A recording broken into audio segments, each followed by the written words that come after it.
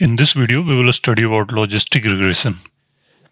In our previous video, we had seen that binary classification is a task of classifying a given input into two classes because it's binary classification.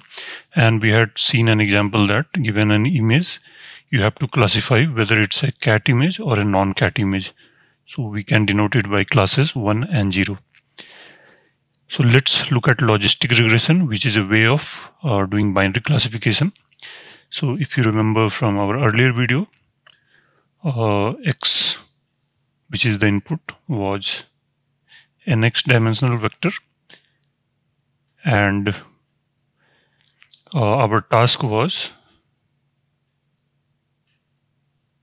given x, we want an estimate y hat such that it denotes the probability of y being 1 given x. So we want to estimate what is the probability of y getting 1 given an input, and that will be denoted by this estimated value of y.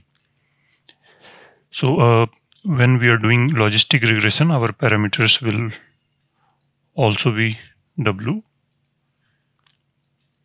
belonging to nx and b, which will be a real number. We will call it intercept, and the output will be this y hat. And how can you get this output from x? One thing you can do is w transpose x plus b. And this is what you do if you were doing linear regression. But this is not well suited for our binary classification task because this value, which is a linear combination of the input feature vectors defined by this weight matrix, and then we add intercept. This can take any value. It can even take negative value. It can take a very large positive value. But what we want this y hat to be denoting the probability of this being 1. So if you look at this example, here these two are the possible values of y, 1 and 0.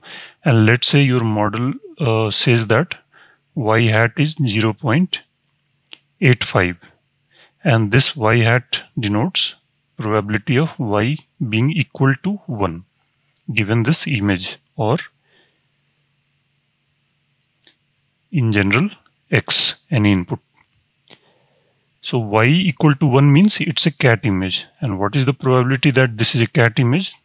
Our model says 0.85. That is, it is almost certain that it's a cat image. So this is what we mean by this whole thing.